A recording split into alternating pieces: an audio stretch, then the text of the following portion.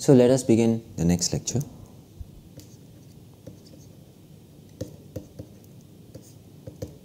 So in the previous lecture we repeatedly used this result or remark.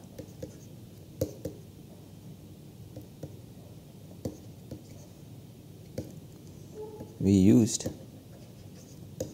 the following result.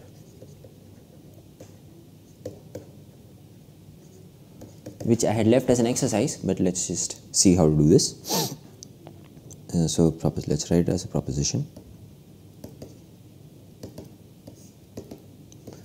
The standard topology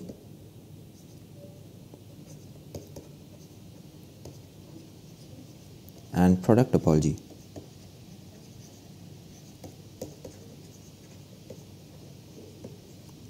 on Rn are equal. So what do I mean by product topology on Rn? So Rn is equal to this product n times, and we give each factor the standard topology, and then we take the product topology. So proof. So recall that we had proved that if X is a topological space, is a set with two topologies,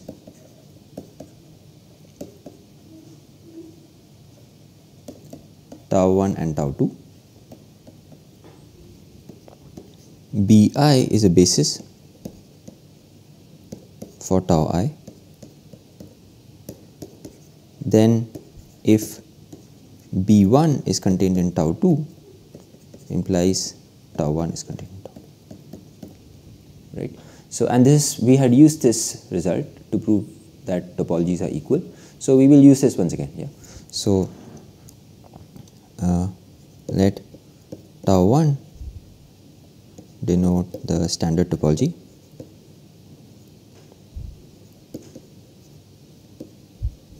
on Rn, and let tau 2 denote the product topology.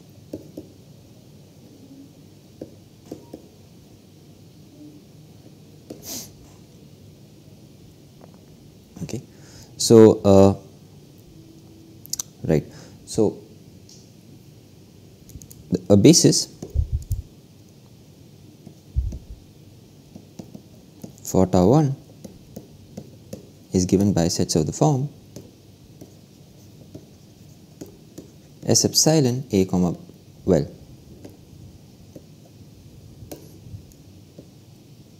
x, yeah. So here x is a point in Rn, so x is equal to x1, x2 up to xn, right? And this set S epsilon x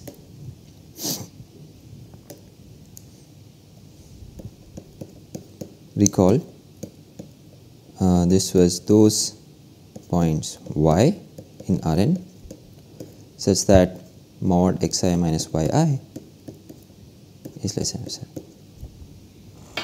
right? But this set is precisely equal to the product of b epsilon xi, yeah, where b epsilon xi is this xi, and this is the interval xi minus epsilon and xi plus epsilon, right? And each b epsilon xi is open in R, and therefore this is an element of the basis for the product topology, right? So since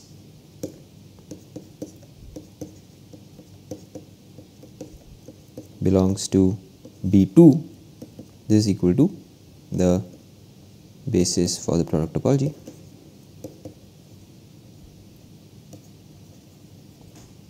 right? So this implies that this B1, which consists of these sets S epsilon, is contained in B2, which is contained in tau 2,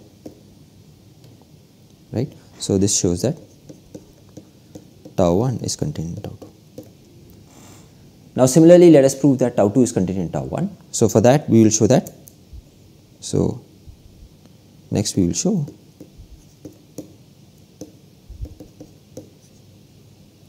that B2 is contained in tau 1. Right. So what does a typical element of B2 look like?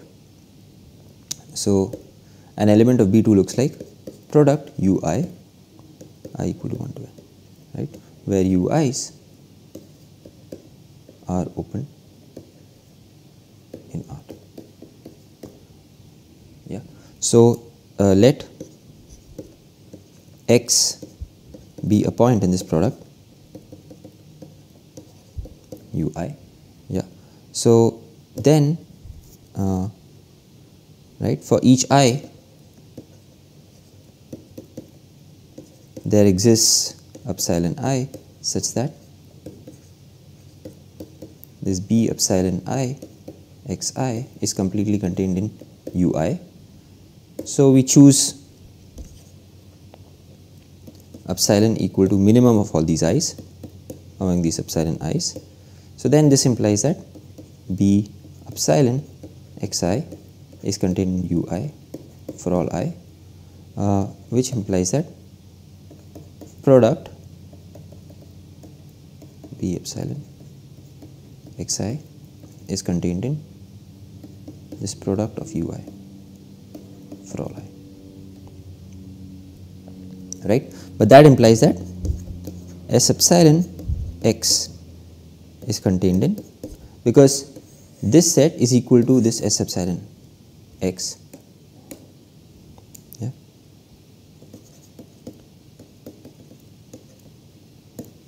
Yeah. So therefore what this shows is that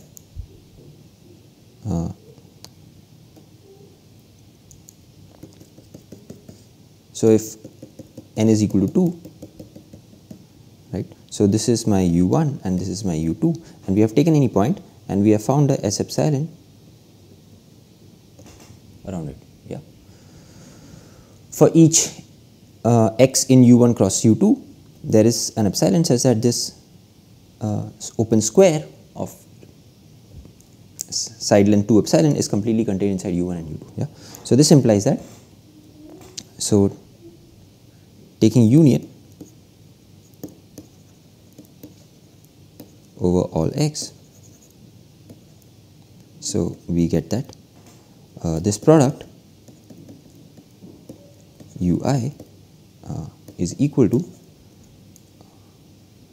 this x and S epsilon x,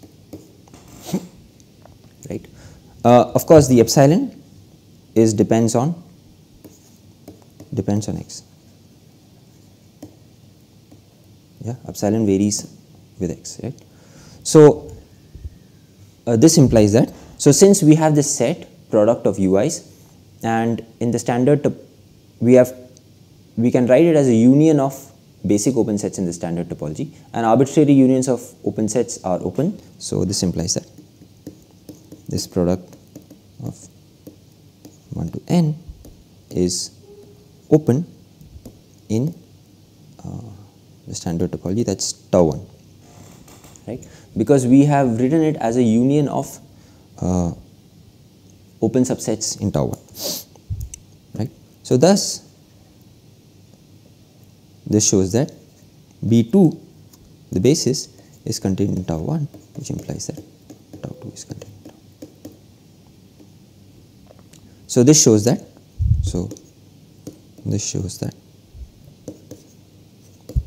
the standard topology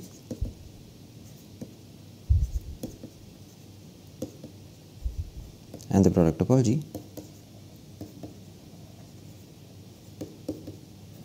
on Rn agree.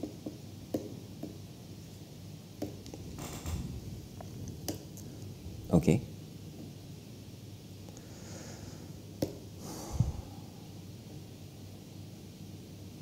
Okay. So this is a result which we had repeatedly used in the previous lecture. So now let us continue. So next we are going to see an example. So in this example we will give a set theoretic description of a map, and the exercise is to show that that map is continuous. Okay. So in order to show that that map is continuous, we will use what we have learned earlier. So let's first describe the map set theoretically. So let H contained in Rn be the hyperplane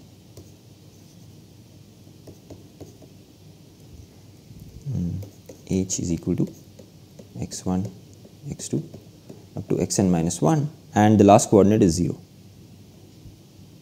Well, I can write as, okay.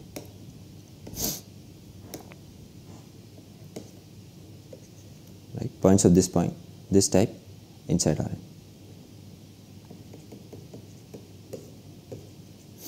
Okay, and similarly let H prime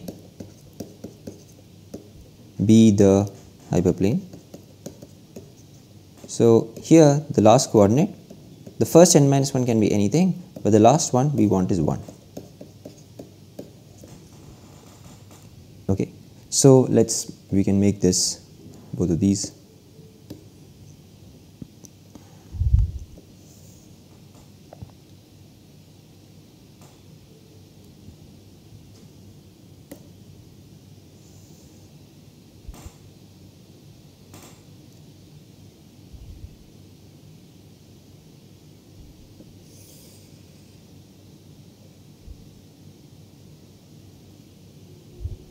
And let me make H prime in red maybe.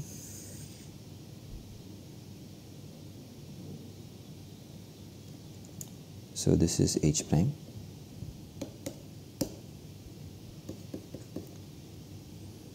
And this is H. And so we are interested in considering Rn minus H prime.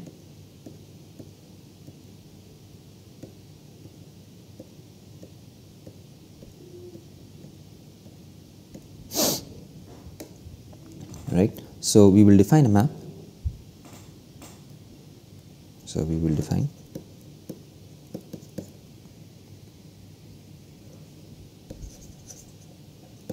a map which we denote by phi from Rn minus H prime to H.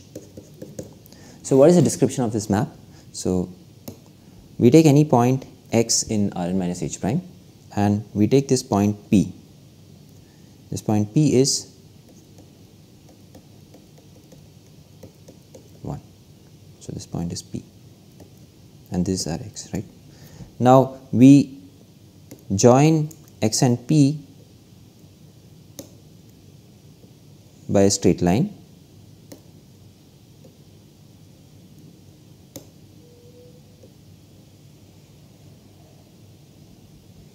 Okay, and we extend this straight line till it meets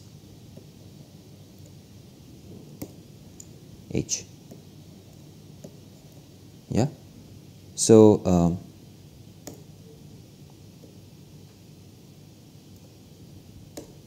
this x. Okay, and so the description in words is let x be in, so let me just write this. So let x be in Rn minus H prime, join x and this fixed point P, which is defined to be 0, 1,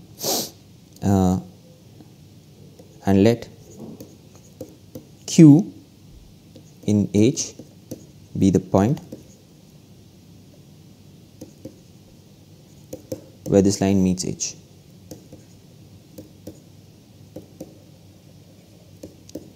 So there will be a unique such point, and so we define the map as define phi of x to be equal to Q.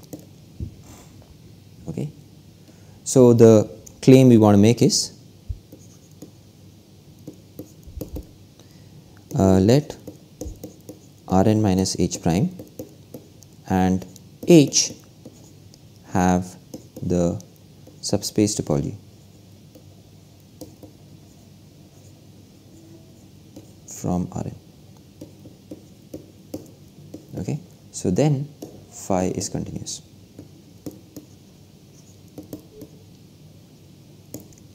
Okay. So before we prove the claim, let's make a remark over here. The subspace it can be easily checked. So note that H is isomorphic to Rn.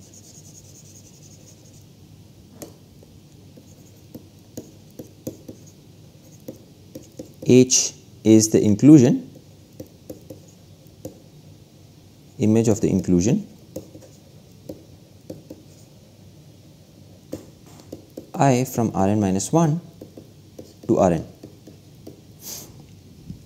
Right, so what is the map I? x1 up to xn minus 1.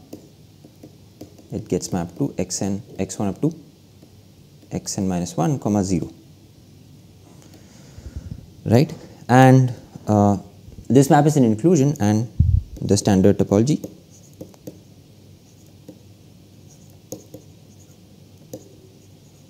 on Rn minus 1 agrees with the subspace topology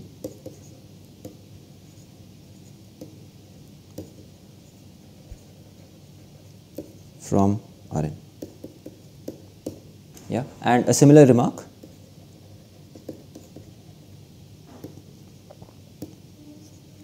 Holds for H prime. Okay, so having made this remark, let us prove our claim. So the idea is to first describe phi in terms of coordinates and then see that each of the coordinate function is continuous. Yeah, so let's just, okay, so that's like the brief idea or the main point of the idea. So let's see how to prove this claim. So the image of H, the image of phi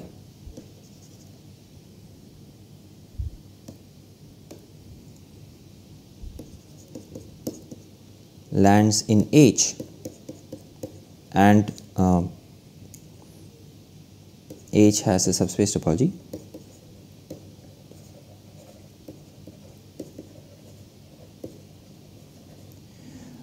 and so recall what we have proved. So we have Rn minus H prime, so we can view phi as a map to Rn, right, but the image lands inside H, this H, and we have this inclusion, and since H is given the subspace topology, so to show that, so this is actually, well, this is phi, and let's call this, yeah, this I compose phi, right. So to show that,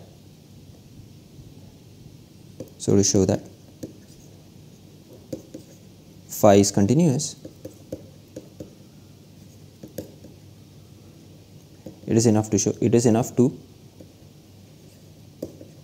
view phi as a map from Rn minus H prime to Rn and show that this map is continuous.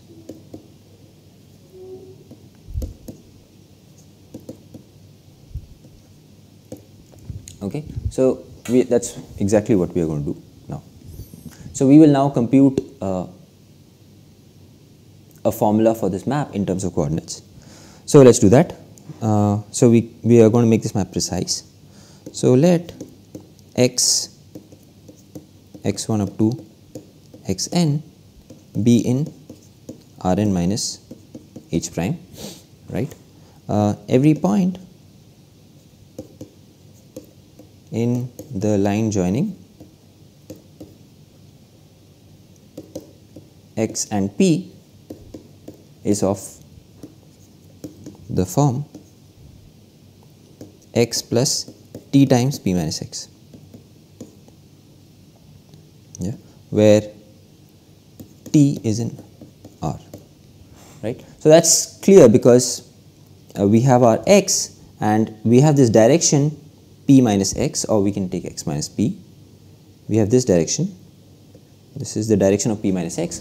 So all points on this line are given by moving along this direction for different values of t. right? So a general point looks like on this line has these coordinates.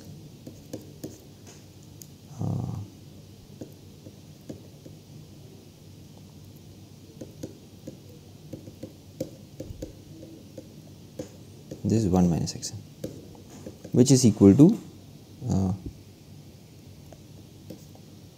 1 minus t into x1,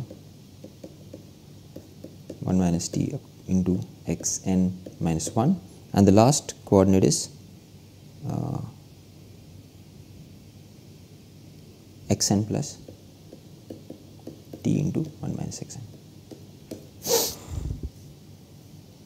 That's right. So this is a general point on this line has this expression. So we are looking for the point which lies on H, right? So we have to set the last coordinate to be 0.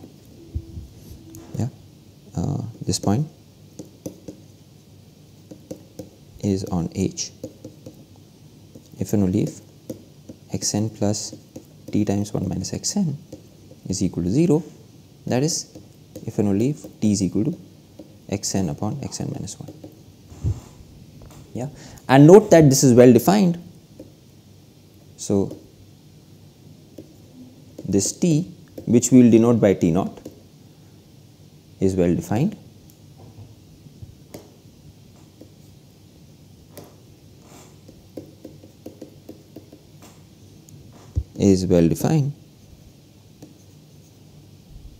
Since xn is not equal to 1, as x does not belong to H prime, right? So we have this t naught is equal to xn upon xn minus 1.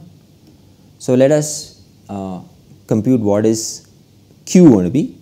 So q is going to be, so this implies that phi of x is equal to, so maybe I can write phi of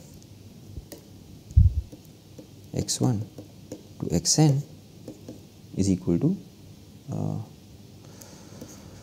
1 minus t into x1. So let's compute what is 1 minus t naught.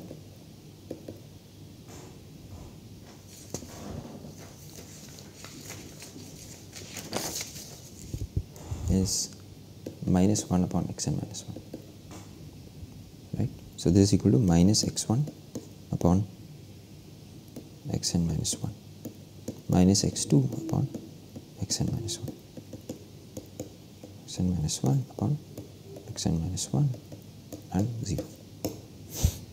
Yeah, okay, right.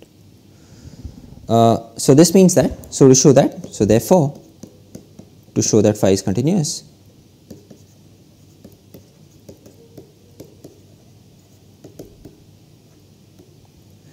it's enough to show that each of the coordinate functions are continuous, because Rn now has the the product topology on Rn is the same as the standard topology.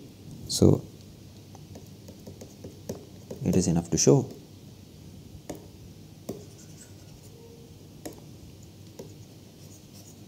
suffices to show that phi I,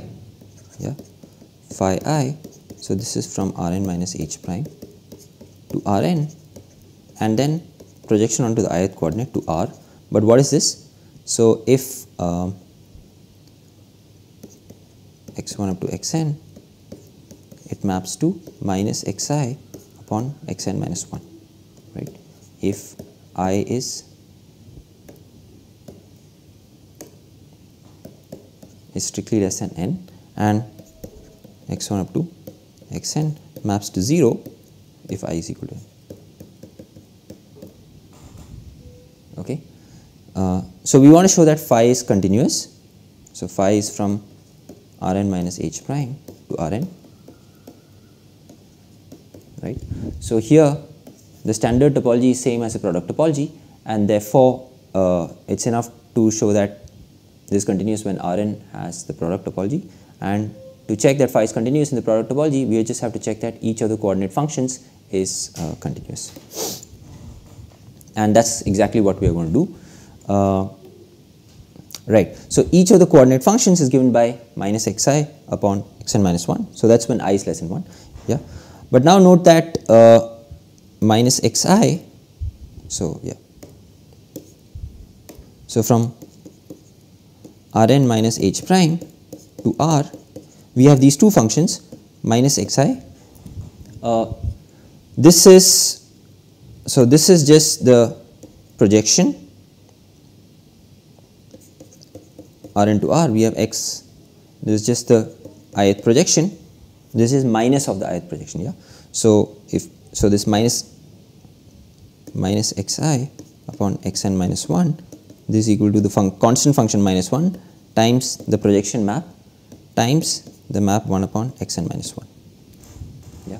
So xn is a continuous function, xn minus 1 is a continuous function on Rn, and xn minus 1 never vanishes on Rn minus h prime. So therefore 1 upon xn minus 1 is a continuous function on Rn minus h prime. Yeah. Therefore the product of all these is continuous. All these, or these three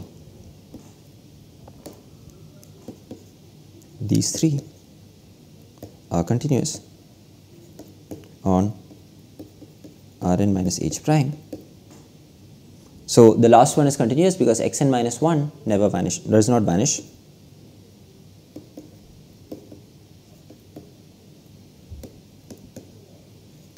As xn minus 1 does not vanish.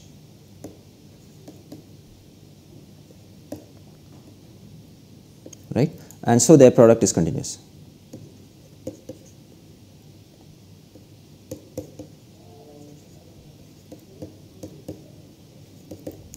Right.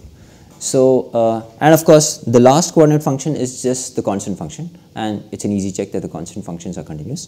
Right. So this implies that. Phi from Rn minus h prime to Rn is continuous, and so also phi from Rn minus h prime to h is continuous. Okay, so this completes the proof. Proof of the claim.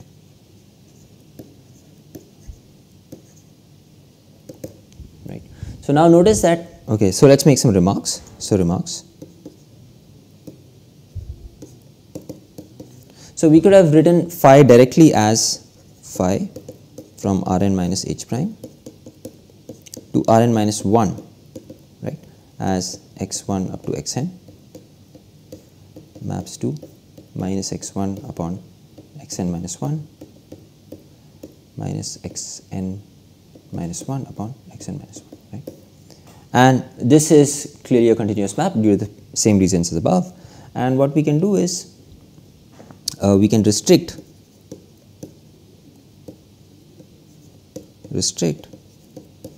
this map to the sphere minus point. So let's just see what is happening. So let's just copy this diagram over here.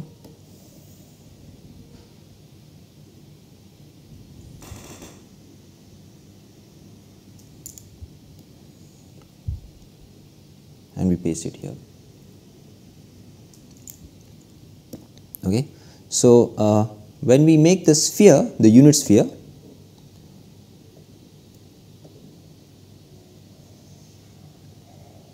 yeah. So the unit sphere meets H prime exactly at this point P. Okay. So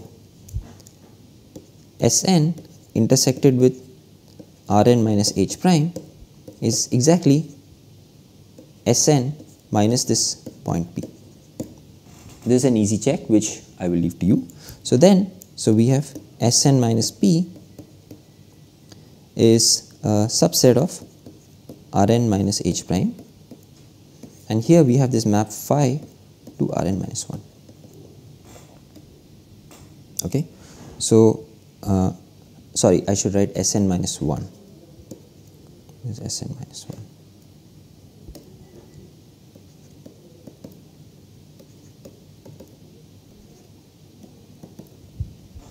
Okay.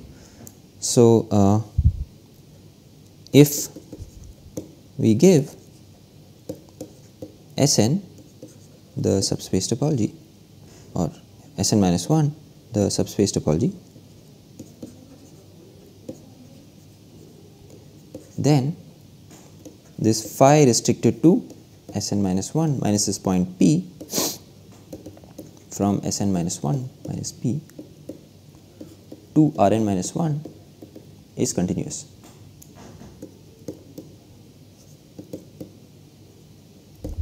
Right? Because restriction of a continuous map to a subspace is continuous. Here note that for that to happen, it's important that the subset is given the subspace topology. Yeah. Okay. So here are some exercises. So the first exercise is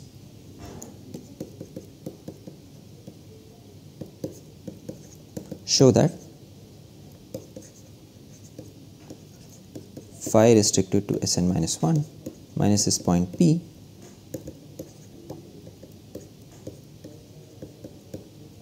to Rn minus 1 is a bijective map of sets.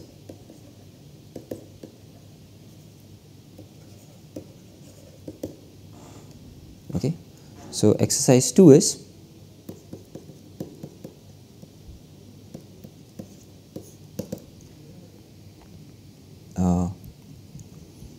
so let's psi from Rn minus 1 to Sn minus 1 minus P denote the inverse. So a priori is just a set theoretic map. Set theoretic inverse of this map. Okay. So then show that psi is continuous. Okay. So here's a hint to do this exercise. So we have psi from Rn minus 1 to Sn minus 1 minus P, right? This is included inside Rn minus H prime, and Sn minus P has a subspace topology from Rn minus H prime, which in turn has a subspace topology from Rn, right? So therefore, to show that psi is continuous, it's enough to show that this composite is continuous.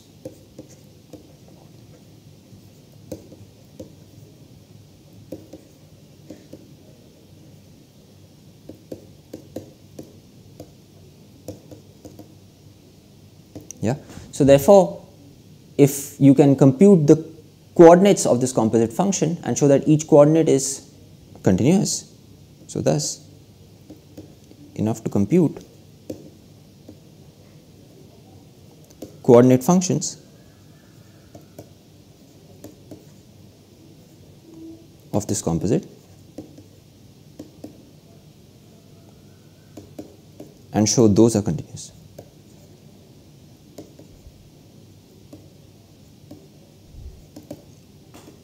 Okay, so that's exercise 2, and that's also a hint to this exercise, and that sort of leads us to a definition.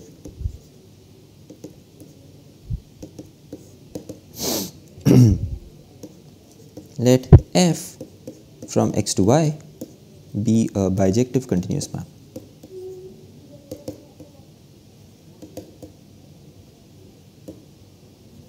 Right. Let G denote its set theoretic inverse.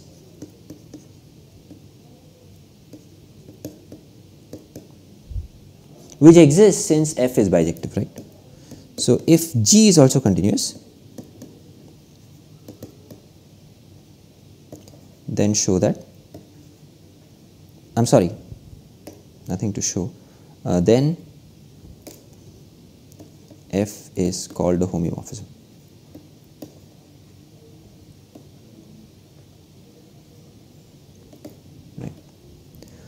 So okay, and I'd like to give one more exercise which is very easy, right? Let f from x to y be a bijective continuous map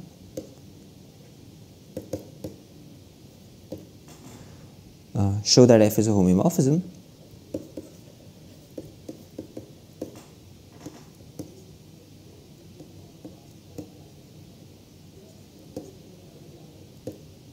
if and only if for every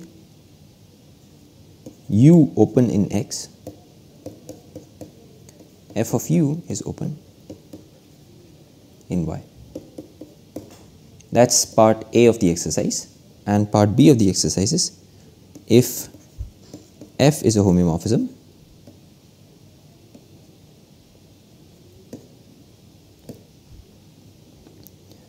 then show that its inverse G is also a homeomorphism.